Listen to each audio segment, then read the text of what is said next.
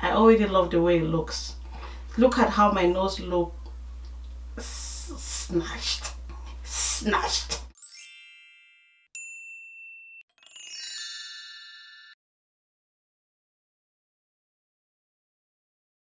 What's up guys, welcome back to my channel. This is your girl IJ. If this is your first time being here, I'm IJ and I'm pleased to meet you. Thank you for stopping by. For this video, you're welcome to my channel. And if you're a returning subscriber, thank you so much for all your support. In this video, I'm going to show you guys how to apply your makeup like a pro. I know there are many people out there who are interested in makeup and they still have some difficulties. Maybe you're just trying to do the concealer game and you're not really getting it right. Maybe you're trying to contour and you're not getting it right. So this video is for every and anyone. If you want to perfect your game when it comes to makeup, then you need to watch this video. If you're just starting into makeup and you want to see how to, you know, navigate through the process and make it better for you so your makeup looks flawless, then this is for you. So I'm just going to show you guys how I do my makeup and how my makeup looks flawless. I know many people give me compliments whenever I do my makeup. So if you want to have your makeup look flawless and like you want to blend like a pro, then just keep watching. So this is going to be a talk through video. I'm going to talk throughout the video. I'm going to show you guys what I'm going to use or what I will be using and some recommendations if I have any along the way. The first thing you want to do, you cannot just apply foundation on your face without moisturizing your face or maybe without having a good base.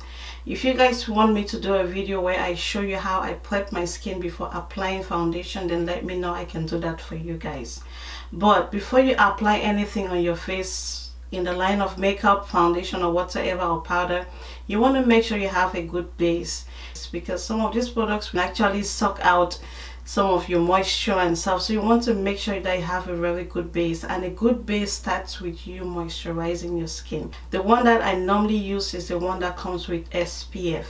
SPF is very important when it comes to your skin as ladies, especially when you're under the sun, and even when you're not seeing the sun, there are rays going around and you don't want that to damage your skin.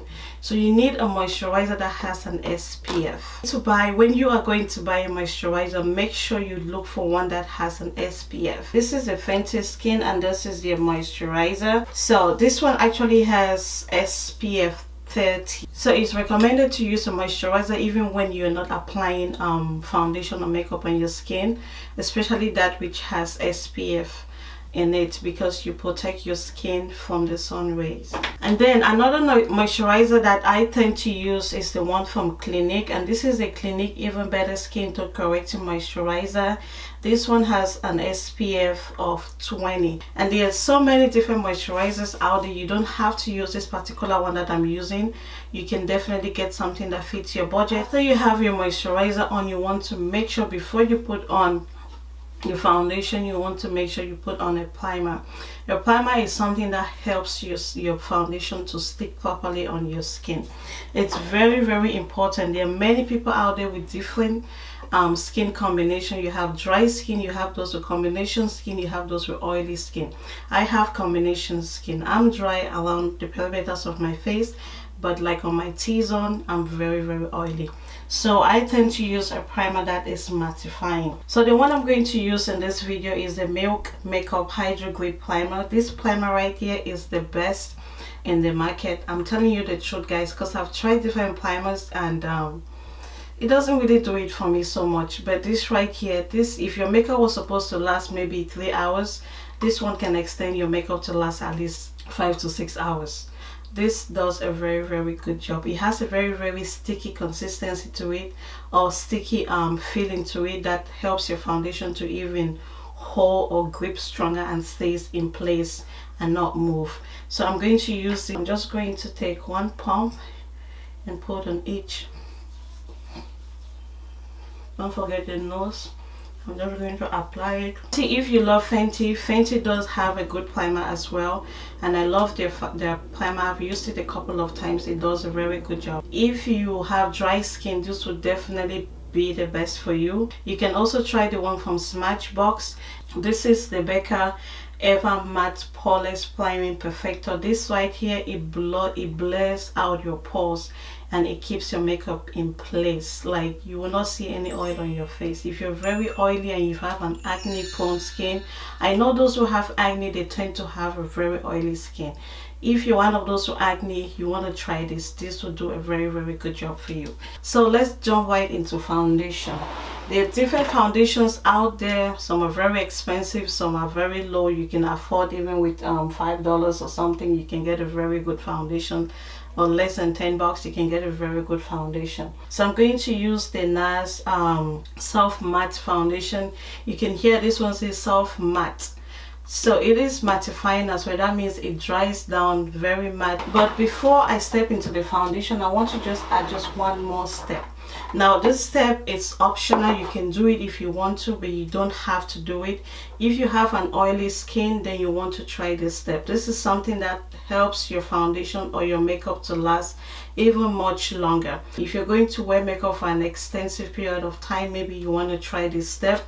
And this is using a setting powder on your primer before you actually put your foundation. This step right here does magic. Setting powder, this one is a loose face powder, but it does a very good job just like this, and this is under $10. So this is the Air Spun loose face powder. You can get this from any drugstore. We do have two different types. I'm just going to use a sponge. I'm just going to place this into my skin. You're going to see how this is going to just disappear into my skin, and it's going to take out, compare this side of my face to this side of my face. Those are two different things. So it kind of takes out that oil. Then if you have dry skin, you don't have to go through this step. You don't have to, guys. I want to set my face because the goal here is to have your makeup looking flawless, and you also want to have your makeup looking flawless for a long time.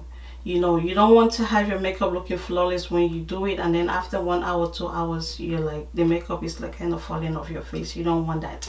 So once I have my setting powder in, I go back in now with my settings. This is the Morphe Continuous Setting Mist. I'm just going to do this, and then you want to let that sink in and just dry. I'm just going to, you can use a book or a fan and just blow it away. I have a little fan here in front of me, so I'm just going to do that, from Nars. And this is their Soft Matte Complete Foundation, and I'm in the shade Macao, and it's the medium deep number 4. And then when it comes to blush, you have to make sure you're using the right blush for your foundation, guys. You cannot use a face blush for foundation or your powder blush for foundation.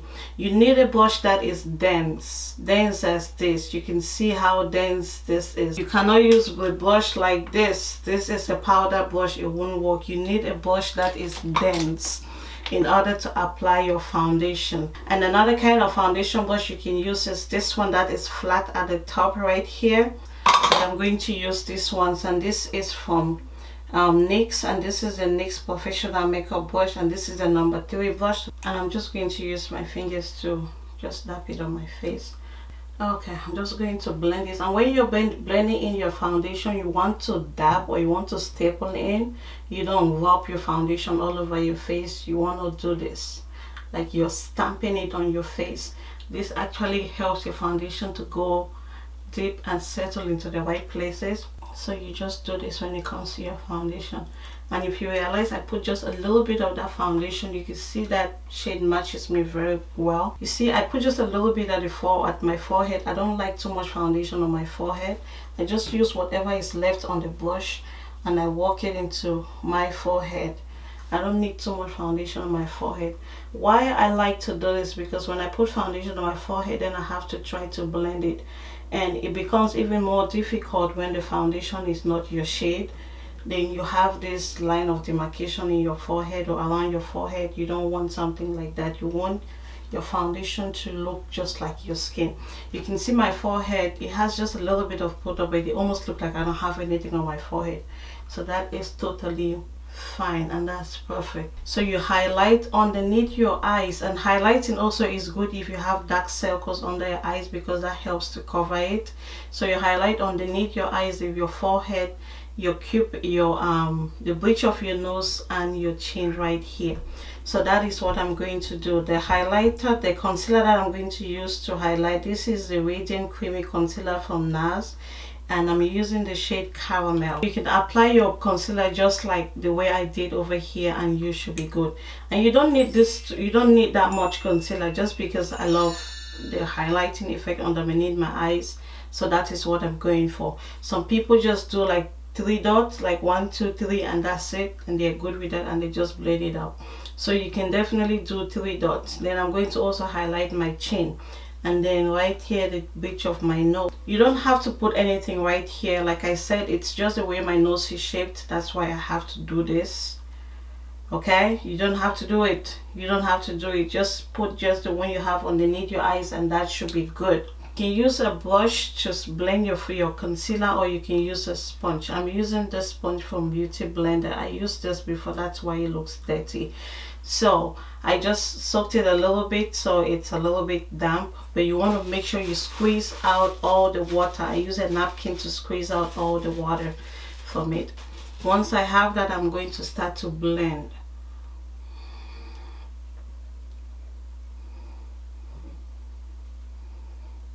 You see how that blends? That's what we want to see. So let's go now to our nose, and you blend the nose.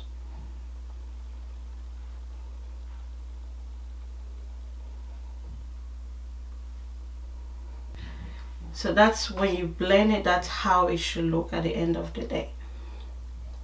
And the less product you put in, the less blending you have to do. So let's blend this. And when I'm blending my concealer, I start from the edges, then I work my way in. So I'm going to start blending the edges first, like here. You can see how that already looks well blended. That's what you want to do, because when you start to blend in from in here, then you take all the product here and you're dragging it out. But you want your edges to look as well as blended as much as possible. Then now you want to work your way in. You look up and you blend underneath your eyes. Some of us have to make this weird face in order to blend this thing, because if not, this will not look right. There you go. See how nice and blended that looks? You also want to do that over here. I have to move my nose in order to blend my nose properly. See that product in there? That's what I want to blend. And I just take whatever is left on my sponge and I just do it on my eyes as well. Your concealer acts also as a good base for your eyeshadow. Now if you feel like your concealer is not well blended and you're having a hard time blending the edges, you can go in with your sponge or maybe with your beauty blender, whichever one you use to apply your foundation. So I'm going in with my brush and I'm just going to dab towards the edges. And once you put on a cream, a product like a concealer, you want to set it. Whatever setting powder you have, you can use. So I'm just going to use my sponge, the same one that I use for my foundation, and I'm going to do this. That's how much I have on the sponge, and I'm going to set my under eyes first. You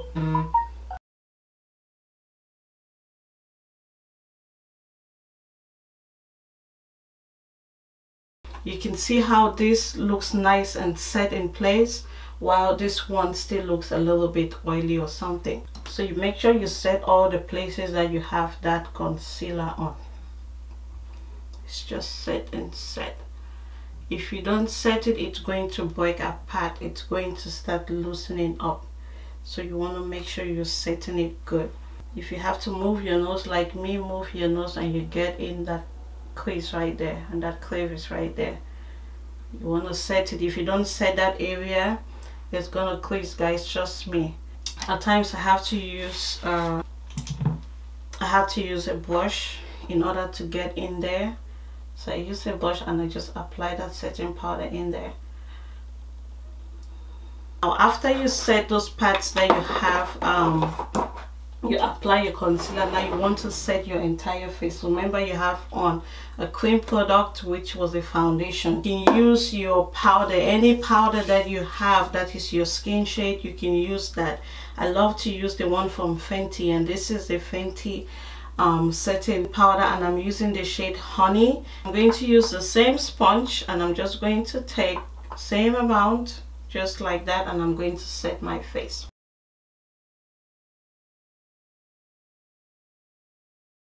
If you want your foundation or your makeup to last you all day, you need to do this. You need to set your foundation.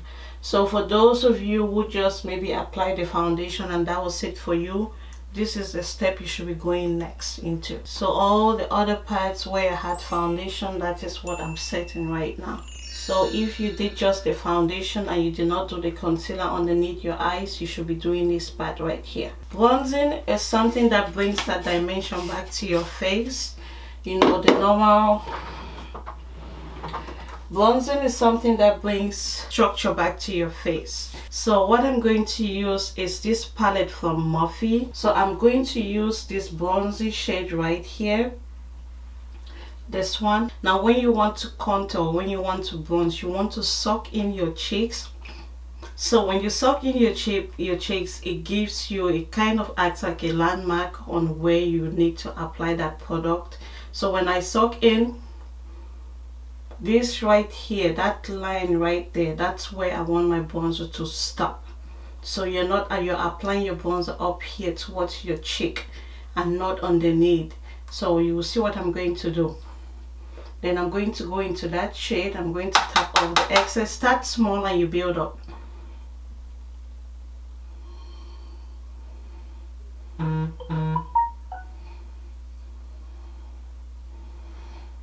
You can already see that that's giving me a little bit of dimension right there. I'm going to go back into that shade.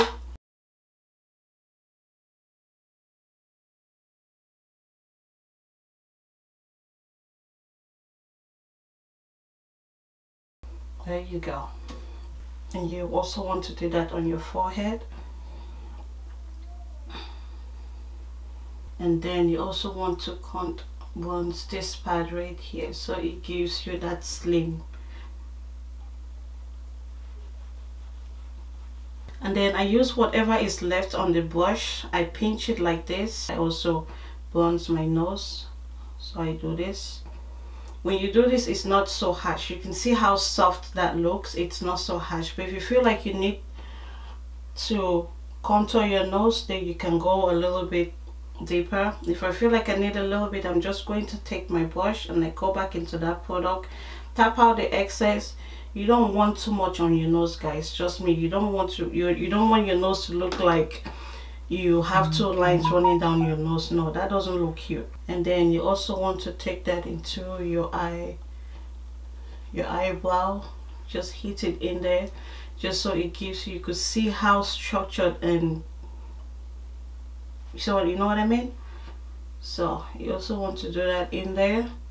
Just brush it into your eyebrow, just so it has that. So if you like blush, then you can apply your blush. If you like your highlighter, you can apply your highlighter. I'm going to apply a blush and highlighter because I love it, and I'm going to first of all use my highlighter. But if you want your highlighter to really pop out well, it's better to set your face first before you use your highlighter, because the little wetness makes the highlighter to pop out more. So I'm going to use the same setting spray and I'm going to set my face.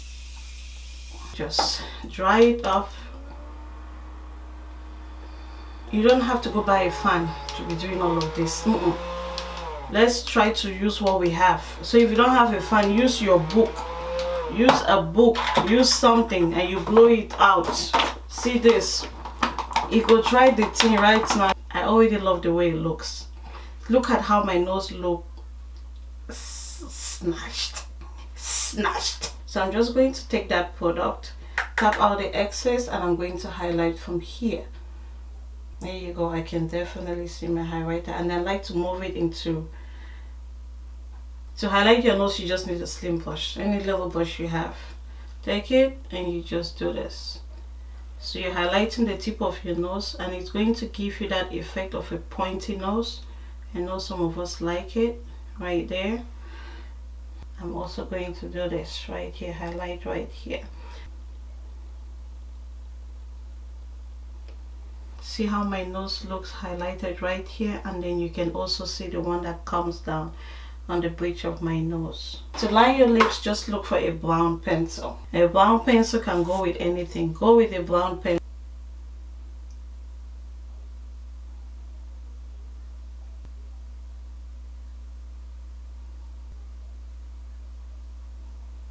With this, you can even just put some lip gloss and you're good.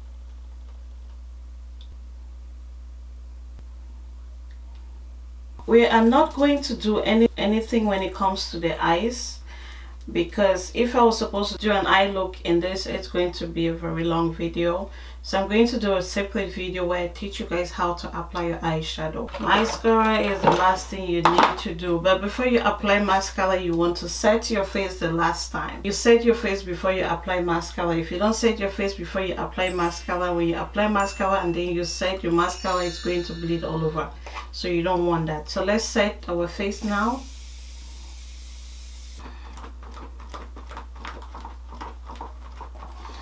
So let's apply some mascara. I'm using this Bad Girl Bang mascara from Benefit, and I'm just going to look for the hairs that I don't have.